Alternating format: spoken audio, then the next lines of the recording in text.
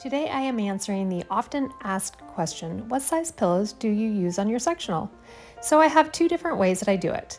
The first one is I start with a 24-inch pillow on the right side, along with a 24-inch pillow on the left side.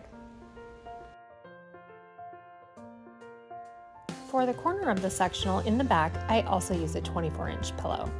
Next, I add two 20-inch pillows, one to the right in front of the 24-inch, and one to the left, also in front of a 24-inch pillow.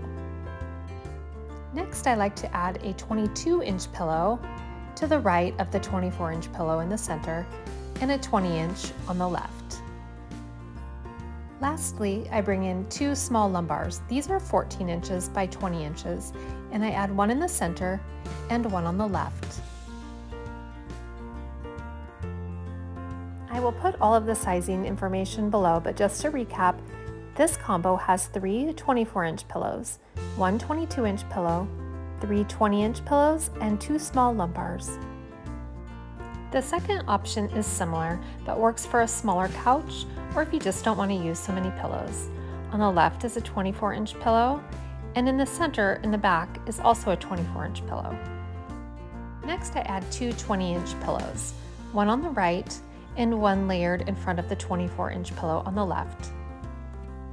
I'm also layering a third 20-inch pillow in front of the center 24-inch pillow.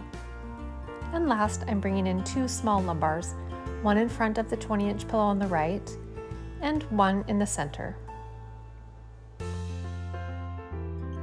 Again, I will list the sizes below, but just to recap, this pillow combo has two 24-inch pillows, three 20-inch pillows, and two 14 by 20 lumbars.